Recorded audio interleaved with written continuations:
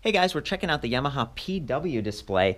I really like this one because it's so simple, but in terms of LED displays, it's actually pretty feature rich. So we've got the PW motor system down here, PW battery that tips out from the side, and then we're just gonna press the power button here, lights up. It's sort of a combination of LEDs and then this little numeric readout, which I really appreciate. There are 3 different display menus. If you press the up-down arrow, it goes from miles, that's range, miles per hour, current speed, and battery percentage. So FL, maybe that's full. It's kind of interesting. I'm going to take it back down to miles, go up to the first level of assist, Eco, and it says 81 miles. So the Yamaha PW motor is very efficient and quiet. I really like that.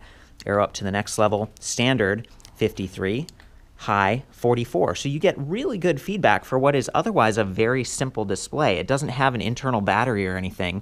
And then there's the headlight button as well. Not relevant on this bike because it doesn't have lights, but you'll notice that the backlighting does dim a little bit. So for people who get distracted, maybe you're riding at night and you don't want that glaring up in your face as much, that's a really cool feature.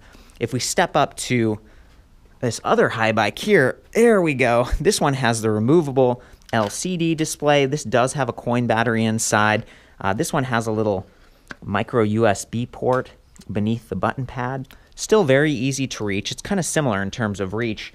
It's just a little bit fancier, a little bit deeper. I've done a video on that one separately that you can check out on the YouTube channel. I did want to call out that both of these bikes use this fairly large and heavy charger, but puts out 4 amps versus 2, so it's kind of nice. It fills quickly, but you can't pull out either cord, so it's a little bit longer, and then the plug itself is just, it's kind of plasticky, and it ends up being right there by the crank arm. So that's, I realize that's not in reference to the display, but I hope that Yamaha corrects that in the future. I'm excited about the different displays that they have, because now they have the PWX, which I've also looked at, and I want to thank Sam in the Electric Bicycle Center, because he, gosh, carries all these different bikes, been able to look at these back to back.